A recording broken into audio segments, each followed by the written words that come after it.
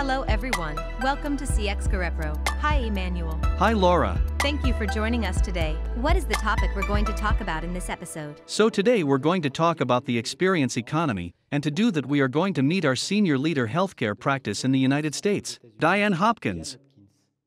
What is the interest for Extens to talk about this topic? Well, it is that today we are witnessing a new revolution, precisely. The customer experience revolution after the industrial revolution, the digital revolution. It's a subject that we are passionate about and that we are happy to make you discover with our partner. Let's meet right away Diane Hopkins.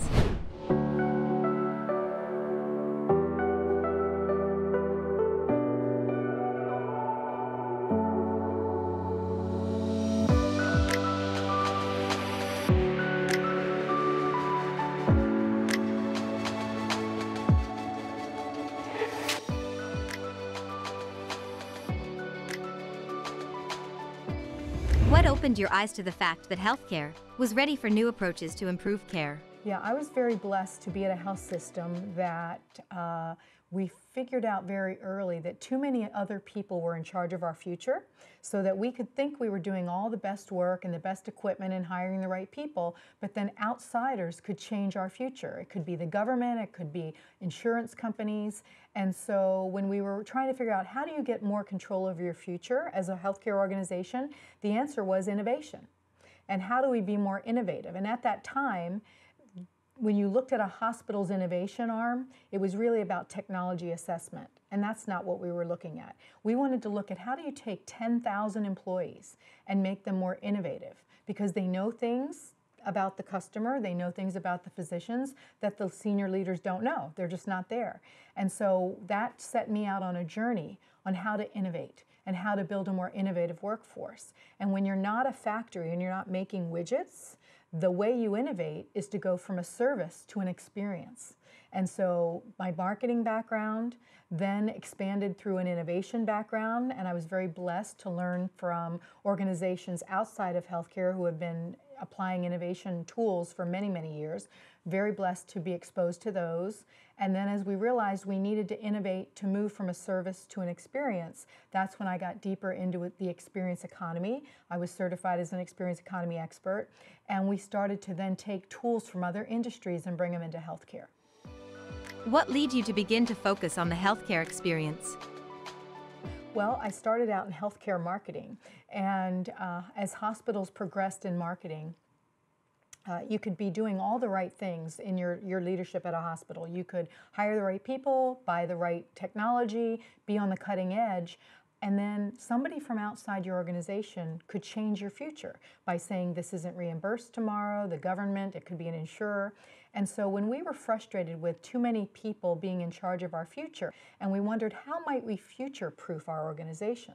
And to do that, we found out many other industries developed innovation arms.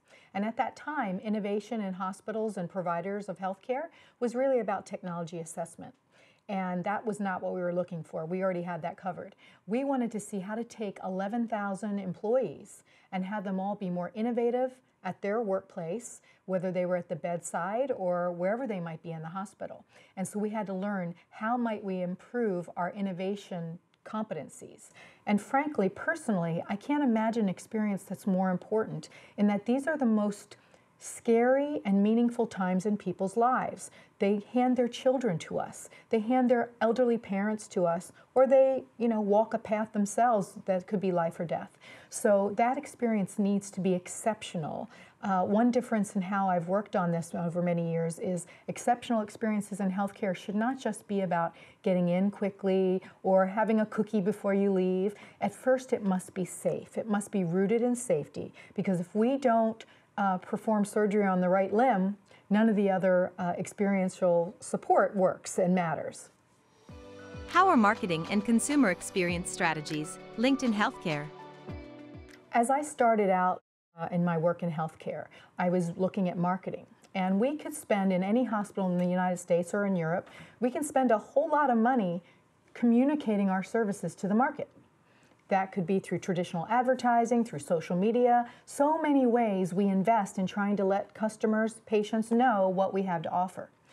But we could do a great job with that, and then they show up at the hospital and the experience is bad. And in that case, I'd rather save the money on the front end. We can't have a brand promise that goes through our people and then we fail when they come in and have the actual experience. So if we're going to spend lots of money, invest time and energy in saying we're the most friendly hospital in the world, and then they show up and we certainly were not the friendly hospital, that connection between the brand and the ultimate experience is what I've spent a lot of my time on, because I saw mismatches with that, where things were not aligned. And so to make sure that the investment is worthy and make sure that what we've promised is really delivered is where making sure the entire enterprise understands the importance of patient experience and the importance of every staff member's influence.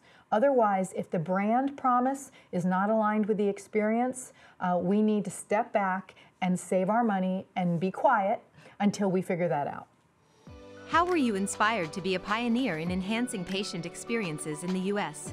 My initial inspiration for digging deeper into patient experience was looking at when the marketing messaging or the brand was not consistent with the actual experience. That's what opened my eyes initially. And then I was very blessed to be exposed to some of the best thought leaders in the world, people like Tom Peters, Pine and Gilmore, who wrote The Experience Economy, IDEO, a wonderful innovation strategy company. So I was very blessed to learn from people like that who opened my eyes and built my skills. And then one of the biggest inspirations was when my father was diagnosed with dementia and I became his core caregiver. And I got to see a very different perspective of what goes well, what doesn't go well, and all that was possible from the caregiver side of things. And so I had all that different kind of inspiration from personal experience and business development and some very smart people I got to hang out with.